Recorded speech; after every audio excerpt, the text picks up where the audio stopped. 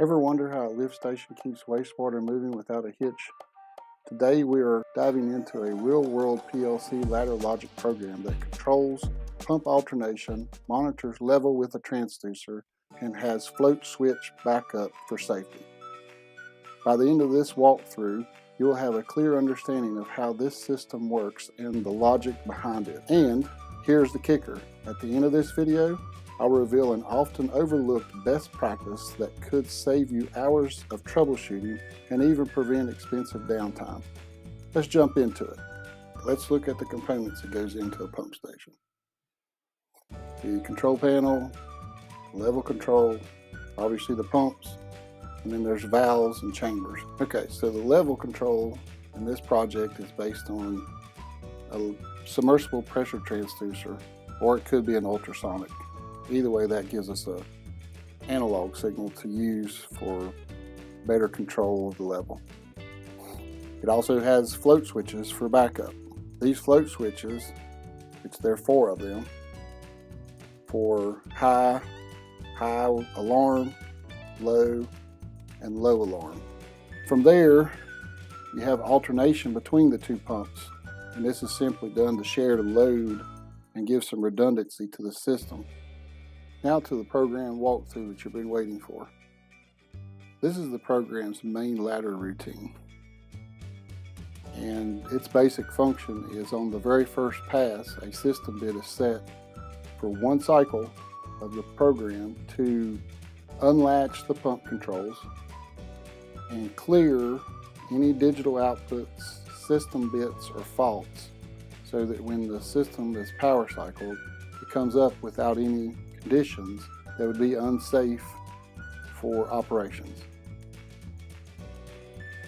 Scrolling up to rung 2, 3, 4, 5, 6, what you're looking at is the purpose of the main, which is to go into other subroutines or programs depending on the ladder logic application that you're using.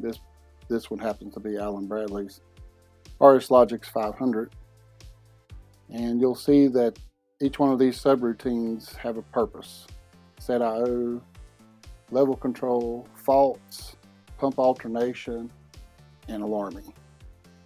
The last is simply a move that takes the digital word that I use for the outputs and move them to the physical outputs at the end of each scan. Alright, let's look at ladder 4, the level control. So in the first rung, we're just using the scale function continuously that takes the raw value of the analog input where the transducer is connected and scaling it to the range of the transducer or submersible transducer to tell us what the level is in feet. Next, the transducer fault condition is looking at when the range that the scale is trying to scale to is below, for example, in a low transducer fault condition, and the value is too high for a high transducer fault condition. Now you'll see on ladder 3 that we are doing a greater than for the scaled value based on the F8:1, which is the user set point for when they want the level to turn on. As you can see, if there's a transducer fault, this can't be done, and if there is no transducer fault, a timer will verify for 3 seconds that we are greater than that value in order to be done and set the call to run. You'll notice that the call to run is a latch condition. Right below that, on ladder 4, is another greater than. It's doing the same thing as we just described on ladder 3, except we are going to look at a set point that is a lag or turn both pumps on condition. It's the same scenario, only the bit that we're latching, if the timer's true for more than 3 seconds, is run both pumps. The last rung for the level control is number 5, which is going to basically unlatch those call to runs that we just latched due to high level. So essentially it's the opposite. We are comparing the level to a user set point and saying if it is less than, Then, after a verification of 3 seconds, unlatch those bits that we used for call to run and run both pumps. You'll also notice a branch around that lesser than that's based on the low float switch. This is what I was mentioning earlier about a safety. If that bit is true, examined if opened, it will do the same thing and stop both call to runs to prevent the pump from running dry and damaging them. Now we're looking at ladder 5 fault test. The purpose of the fault test is to look at external inputs from devices. So you'll see on rung 0 that we're looking at the pump 1 seal fail. If it's true for 3 seconds, we latch a bit called seal fail. Same thing for the over temp and also for pump 1 fault. And inside of that, we will have a condition where we can reset these faults. In this particular situation, I kind of made it simple so that it can either be done remotely through an HMI screen or SCADA, or by toggling the selector switch for handoff auto, out of auto, and back into auto, and it'll clear that fault. The same is done for pump 2, seal, over temp, the general fault condition, and also the reset. So now that we're at rung 10, I want you to notice that that's just another fault that comes from an external device called generator. We're going to do the same thing. That 3-second timer is just a delay to debounce the potential of any little surges that might cause it to get into a fault condition. Now we're on rung 6, pump alternation. This is the fun one. This is the one where we take those pump run commands and we examine some different conditions related to whether the pump is faulted, which pump's in auto, which pump has lead, and we do alternation from when one pump starts so that the next pump alternates to be the lead in the next cycle.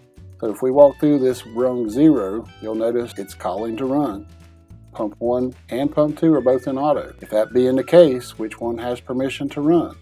Pump 1 is lead, and down below that is the condition for run both pumps. That being said, we push on to the next part of that branch, which is pump general faults, which we have none. At this point, we're going to actually call for a digital output for pump 1 to run, which I call pump 1 run command. Looking at the lower branch for the pump 2 auto, we see that both pumps are called. There's no general faults for pump 2, which means that pump 2 run command is also set. Right below that on rung 1, you'll notice that it is doing the opposite of the pump call to run. So that when our conditions we mentioned earlier with the level control was not true, we will unlatch that pump call to run, which means this examine if open is true. Then we will go over and unlatch the pump 1 control, the pump 2 control, and depending on which pump alternation bit is true, we will set either pump 1 as lead or pump 2 as lead. There is a small section here for aeration control. And the only thing we're doing here is taking the aerator timer preset, which is set by the user in seconds, moving it to a timer, and then examining that to say if pump call to run is not true, pump 1 run status is not true, and pump 2 run status is not true for the preset, then we will call for the aerator to be ran. Here at rung 8, we're going to utilize some of the fault conditions that we looked at, fault test, and use those to stop whichever pump is in a fault condition. But only when the pump 1 run control command is set true do we look at these conditions and terminate pump 1 operation. And you'll also notice that within that logic is the state that says call for pump 2 to run, and also try one time to reset fault for pump 2. And then we do the same thing for the pump 2 fault control, basically with the exact same setup, and looks at setting 1 if it's faulted. Now let's look at alarms. Ladder number 7. If we have a pump 1 general fault and we have pump 2 general fault, this is where we need to set alarm lights and horns and notify the HMI through setting a bit that both pumps are faulted and alarming. Next, we look at the water level alarms and do similar to what we did for the level control, but in this situation, we're more concerned about is the level above or below our high level. On ladder 2, similarly, to drive the light and horn, that high alarm that we verified for 3 seconds through the transducer is capable of turning on the alarm light and horn. And also a branch is wrapped around that input for the high float switch that can also set that high alarm. Right below that, on rung 3, is the horn silence input, which is a one-shot to unlatch the horn. Rung 4 is similar to the high level in that now we're looking at the low level for an alarm condition from the transducer. Same thing, wait 3 seconds, set a bit. These are conditions that will clear themselves. They're not latching and have to be unlatched like the others. Rung 5 is that high float switch that we showed being used above. It's actually waiting 5 seconds before it verifies it. Rung 6 is the low float switch, waiting 5 seconds before it's set. And then these next rung 7, run 8, run 9, and run 10 are actually driving the fault that was defined at the fault test to set outputs for light on the control panel. So that's it. We've walked through the program. If there's anything that you're not clear on, please drop a comment below and I will try to answer it. Also, there is a problem with the program. If you noticed it, post a comment and let me know. I'd love to see how long it takes for somebody to find it. As I alluded to in the beginning, is the reason why it's structured in the program files to say main, set IO, level control, fault testing, pump alternation, and alarms. This is important, especially someone that's new to programming, is to write their ladder logic in such a way that it has a flow, so that when you do a group of function, that group function has meaning. The main tells you to go through all the other subroutines. The set IO is where you set up your IO. The level control is the devices used to control the level. The test faults, I don't know, you could have merged test fault with alarms. Pump alternation is where the alternation happens. And then, of course, alarms is where our alarms go out. Thanks for watching. I hope you enjoyed. And I do look forward to hearing if anyone figures out where the problem was in the ladder logic.